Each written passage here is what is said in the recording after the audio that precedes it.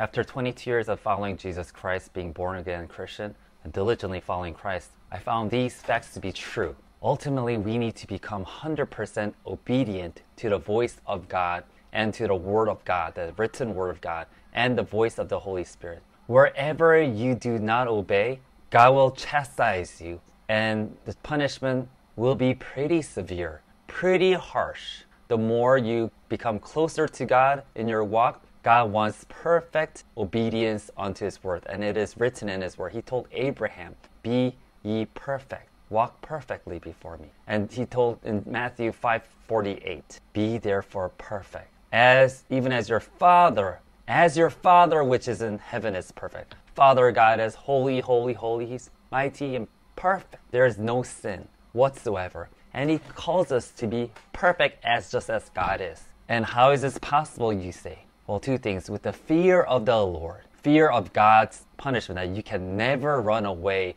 or get away with sins or the words that you speak or whatever you do, you can never get away. God will punish every evil, including, look at King David. He was the most beloved, right, at the time. And he was chastised really harsh. Death of the family. Curses, people chasing him for his life. His concubines being raped. There was no running away. And God was the one who brought all the punishment. It's not just the evil people. God brought the evil people. So you have to understand the fear of the Lord. If you read Revelation, God has a fierce wrath upon this world. For whatever they have sown, they reap it. I mean, you could talk about people like in pain for months and in darkness and agonies and the fires and the burnings and killings and all kinds of demons just torturing. And to be thrown into hellfire, burning forever and ever and ever, where the pain never will go away. Suffering will never go away. Torturing will never go away. If you do not understand the fear of the Lord, free like a bird, listen, you're only free in Christ. Freedom is actually very dangerous. You see, so much freedom nowadays just want to make all kinds of people free, right? Look, it's very, very dangerous to be free. Why? Because we are very sinful. We are prone to sin. Our eyes are the gates to our soul. It's called Ein. It's connected like a Y into your heart. Whatever you keep on watching, whatever you keep on seeing, will make you want it. Whatever you keep on looking at, material or girls or guys, you keep on opening your eyes to look at it, it will entice your heart and it'll create desire in your heart and you'll ultimately want it. You'll ultimately fall like Eve has fallen. You should not look at it. Do not gaze upon. Do not look anything. Abstain from all appearance of evil, guys. We really need to fear the Lord and do that. If you want to get away from any sins and be perfectly walking in the Lord, eyes have the ability to close and to turn away and to look something else. Close your eyes or turn your face away. Look something else. Seriously, because the more you gaze upon, you're going to create desire and then you're going to fall into sin. You need to meditate on the law of the Lord. It's not just the Word of God. I mean, the law comes from the Word of God. But there are many laws that Jesus Christ said, right, in Matthew 5 and 6, 7.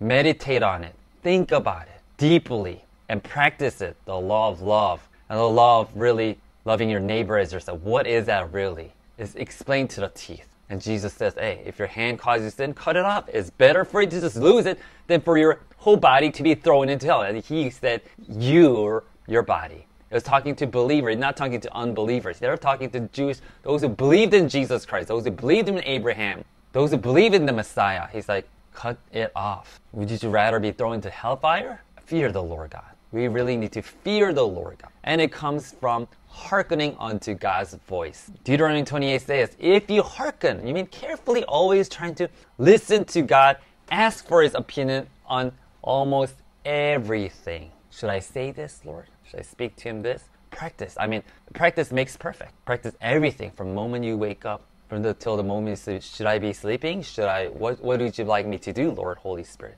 When did you like me to wake up?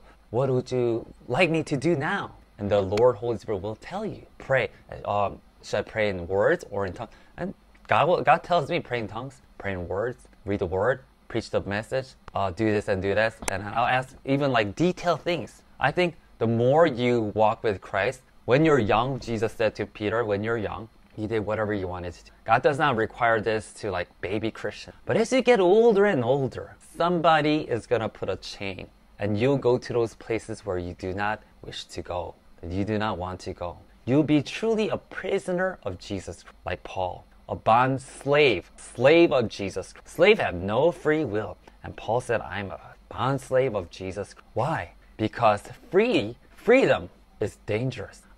These days, I'm almost afraid to be too free. Why is that? Why am I too afraid? Because when I was free, I was like, I can do whatever I do. I get into trouble. I get into accidents. I get into problems, and God punishes. Wherever I didn't obey the word of God, whether I got hasty, I'll make a lot of mistakes and a lot of waste, all right, according to the word of God. When I become not meek, not gentle, it's all coming from the pride, my own pride. When I become haughty, angry at people, jealous at people, hateful, whichever way, I've experienced the punishment of God, the chastising of God. And chastisement is literally suffering of your heart, of your mind, of real situations, okay? God will treat you like a son. He'll treat you like just as he treated Job, King David, Abraham. To Abraham, he said, look, give me your son. You ask the thing that you mostly love, give it to me, or he will take it away. If you do not give, if you do not obey, you will suffer the consequence. You can never run away from God and get away. Oh, I don't want to forget. I just want to forget. I want to live comfortably, whatever. Then you'll end up in hell. You can never run away from God. Do you not understand? So it's a complete obedience. It's something that we need to come in place of in our heart to truly obey the voice of the Lord. Or I'm telling you, you will suffer. Pain will come. Oh, you think, why does bad things happen to me? Why does bad thing? Because you're bad. Okay? If you're truly following the Holy Spirit, Jesus Christ, Father God, nothing bad can happen to you. You'll be blessed when you go out. You'll be blessed if you hearken unto God's voice. Now, why was Job punished so much? Job was like the most righteous guy. He probably had almost no sin, almost. Of course, he didn't really take care of his children that well. You can tell his children are partying from Monday through Sunday, right? And that is there. And Job was self-righteous. He was righteous in his own eyes. What does that mean? Self-righteous. Oh, I'm holy because, man, I'm so obedient, I'm so good. Nothing bad can happen. Nothing bad should happen to me. And everything bad happened to Job. Everything bad happened. Even his children dead. You talk about bad, like everything gone. And disease. Okay, his wife gone, everything gone. Why? Why? To a righteous holy man. As you become closer and closer to God, God requires pure perfectness. And he wanted 100% humility from Job, which is only required in Job. No. To us, everyone, Abraham, Joseph. Look at Joseph, he had a dream of God. Oh, they're all bowing down to me. All my brothers, the sun and the moon are bowing down to me. You see, I'm so great, right?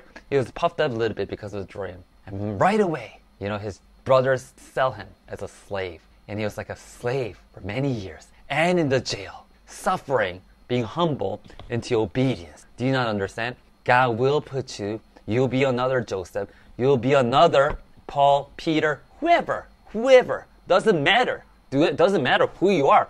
If you're truly a son of God, if God really loves you, he will chastise it. And if you start not listening and forget about this, God will leave you alone. But then somewhere down the line in your life, you will reap all the consequences from not obeying God. And you can never run away from that. Never. You think you can just run away from the jail? No, you'll be caught back and you'll be punished for whatever is suffering and pain, death and disease, curses in your life. You can never run away from it. The wisest thing to do, submit to, obey Jesus Christ. Just learn the obedience, complete obedience. Freedom in America, whatever in the world, it's not. You never be free from Christ. You can be free in Christ, in Jesus' law, in God. Yeah, God will allow you here and there, give you freedom and blessing, and God will give you your wife, children, husband, whatever, everything. But as long as you're away, out of His way. So 3 things. Please write it down and write it on your wall so that your eyes may see. Write it with your fingers in your hand. Write it. Why?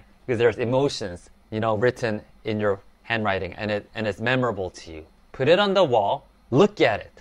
You can write this down. 100% complete obedience. 100% complete humility. I'm nothing. Whatever I can do is by the grace of God. It's by the grace of God. Okay? And number 3, hearken unto the voice of the Lord and His written word.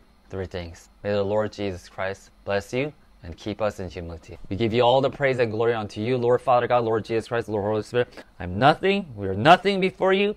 We're nothing. You're everything. And we have you, Father God, Lord Jesus Christ. Thank you, Father God. Wash us with the blood of Jesus Christ. Forgive us of our sins. Lord God, you're truly our Lord, Master, our God. We, your sons, your servants, your children. Help us to learn complete obedience, complete humility, and always hearkening, listening to the voice of the Lord. In Jesus' name we pray. Amen. God bless you. Diligently talk to the Holy Spirit and you will hear His voice. He will talk to you. Just keep on asking every little detail. Stop doubting.